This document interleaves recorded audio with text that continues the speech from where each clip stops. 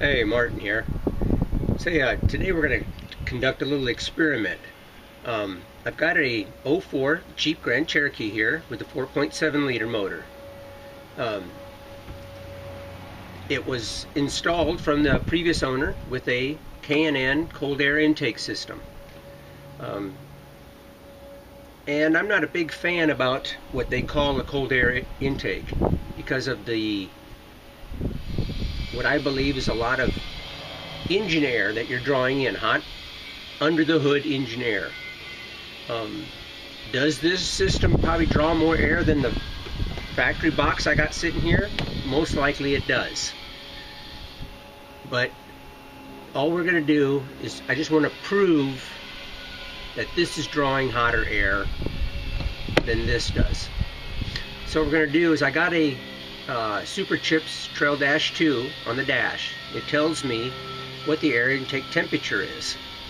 We're going to get this up to normal operating temperature, take it for a nice cruise, and see what the temperature is.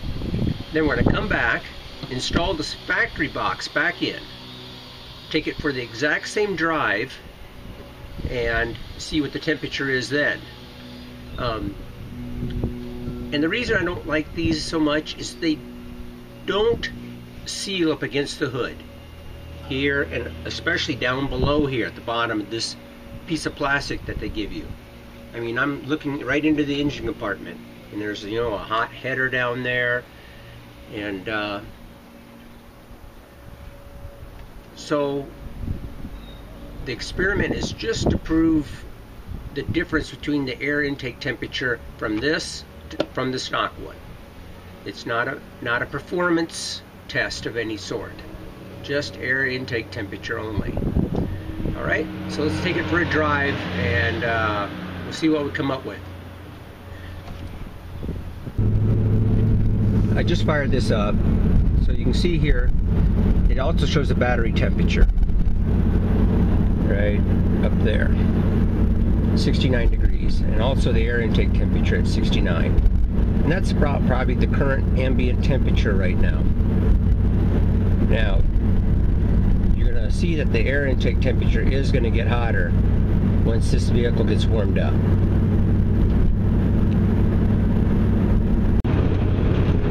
Okay, I've got this up to normal operating temperature. You can see the temperature of the motor down here at the lower left is 201, and our air intake temperature right now is at 96 degrees. We're cruising at 66 miles an hour. There it dropped to 95.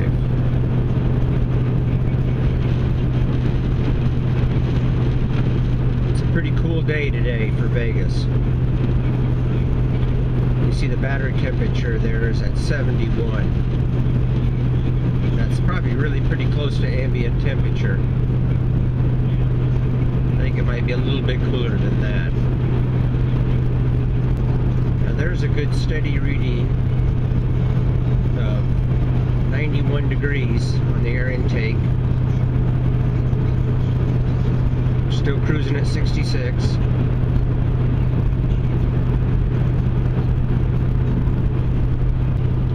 It's been holding that temperature for quite some time, so I'm going to say that's as low as it's going to get, and that's, you know, a good constant temperature that we're getting at this speed, at this RPM. We're turning around, looks like 1800 RPM right now. Okay, I'm here at home.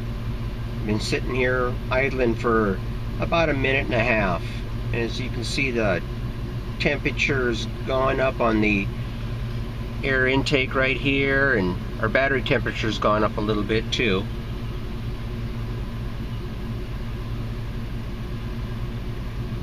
As well as the engine temperature. Alright, so now we're going to shut it up down and put in the stock air box.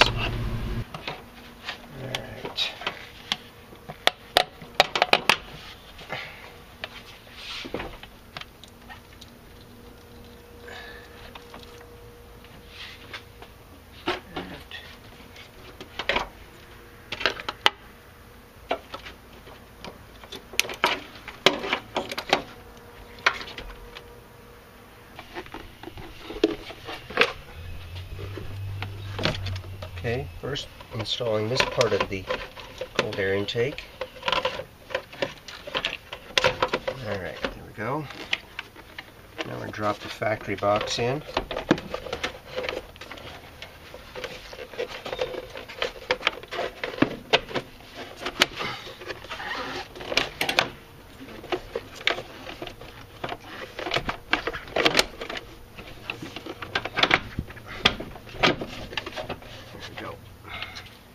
Now I did purchase an upgrade for the stock box, and that was the air raid right there.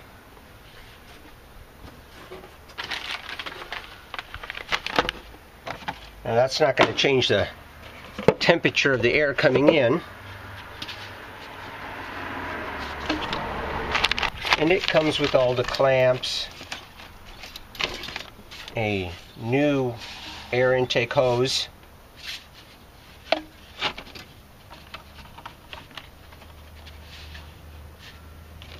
extremely easy installation.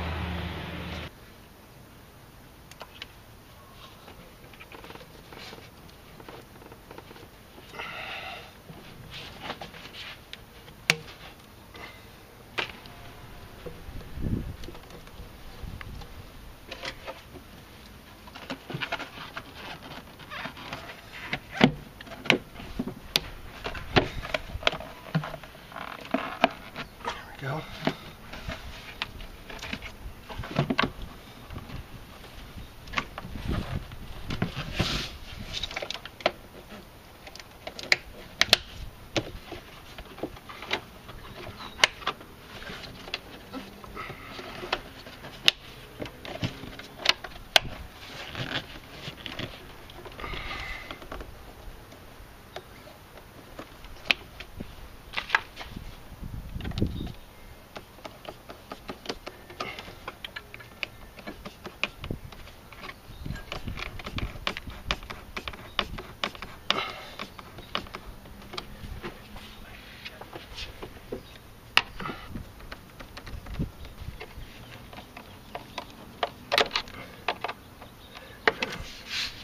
Alright, well, I've got it installed, the stock air box here, cruising at, you know, the same, pretty much the same speed, within a mile an hour, and I gotta say I'm a little disappointed.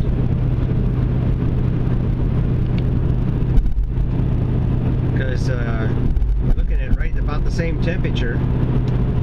It's flickering between 93 and 91. As you can see, the engine temperature is the same. I really expected to see a bigger difference than this.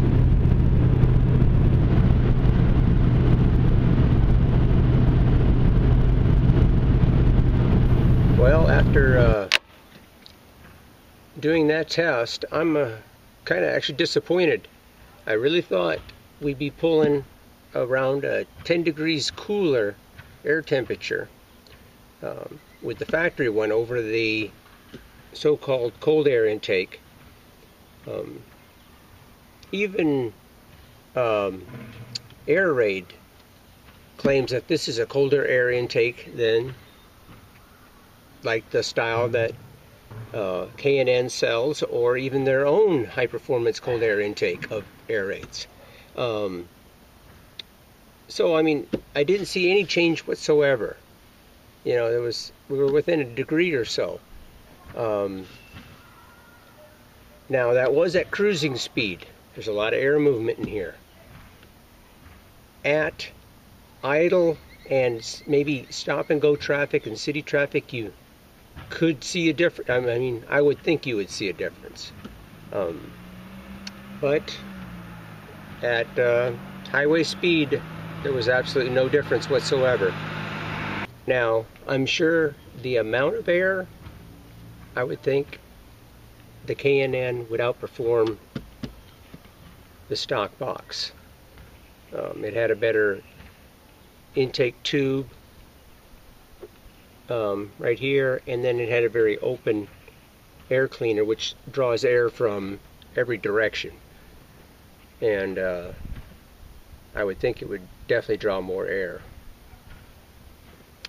But like I say, I'm a little disappointed, but I guess that's the way it goes, and now you know. As far as a cold air intake, it doesn't seem that the stock one or the aftermarket one are any different. Alright, well, thanks for watching.